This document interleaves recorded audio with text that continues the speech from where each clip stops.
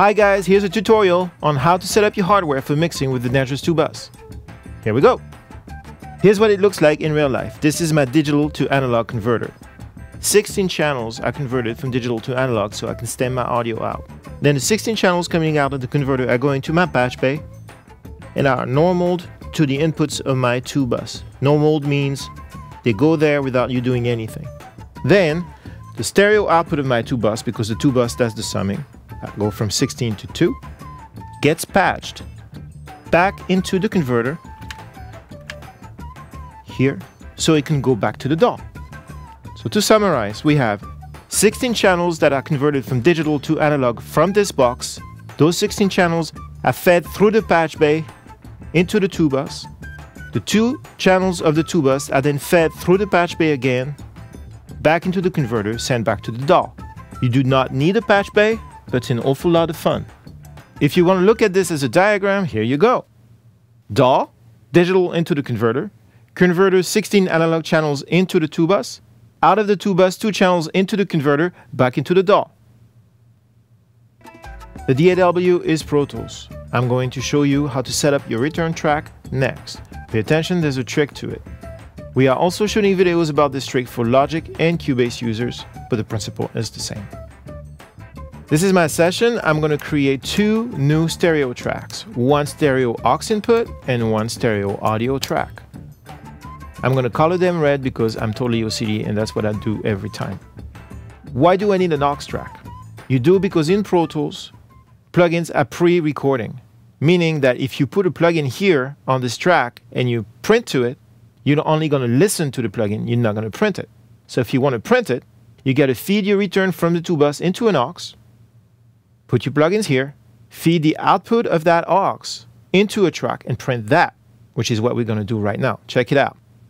For input on the aux, I'm selecting input 1, 2. If you remember, that's where I patched my 2 bus into on my patch bay. The output of that goes to a bus that I call print. I thought it would be easy to remember. The input of the print track is print, and the output of that final track is going to be my main monitor. Couple things need to be done. First, let's name them. Let's call this analog return. And the next one, which is your final mix, call it your mix. So this is called pointing fingers. Put your name on it. Be proud. Fab Mix 1.0. First of many, I'm sure. Then you have to solo save these 2 tracks. What does that mean? It means that you have to command click on these 2 S's right here so that when you solo something in the session later, these tracks don't get muted. That will let you solo in your session and still listen to your final mix. Lastly, you need to understand what this button does. This is called the input monitoring button. Input, monitor. You're listening either to the input or to what's coming from the track. In our case, you want to listen to the input, which is, well, the output of the print bus. What's the input of the print bus? The output of the aux. What's the input of the aux? The output of the 2 bus. What's the input of the 2 bus? The output of the converter. What's the input of the converter? Your session. For those of you who don't have Pro Tools HD, and there's a lot of you, especially now with Pro Tools 9 and later, don't despair, you can do the same thing. Check it out. Same setup, aux track, print track, same routing, same spirit. The difference is you don't have the little I button to toggle the input monitoring. The way you do it is you set your print track in record and use Option K, key command, or that menu up there, that menu, to toggle between track and input monitoring. But since we're grown-ups, we use the Option K key command. If you get confused as to which mode you're in, either track or input, easy.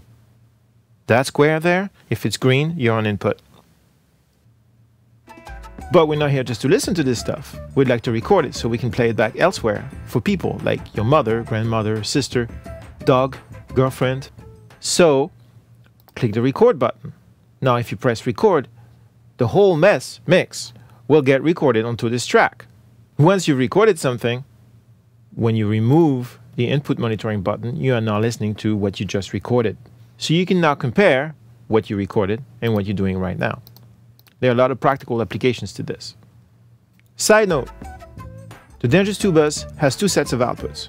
One recording set, the one that I patched back into my converter, and then a monitoring set, That one I have always hard patched to my monitor section. Why do I do that? Because now I can listen to either straight output of my 2-bus or what my digitization and plugins are doing to the sound. It's nice to know. You should be good to go. Have fun mixing with your Dangerous 2-bus. Ciao!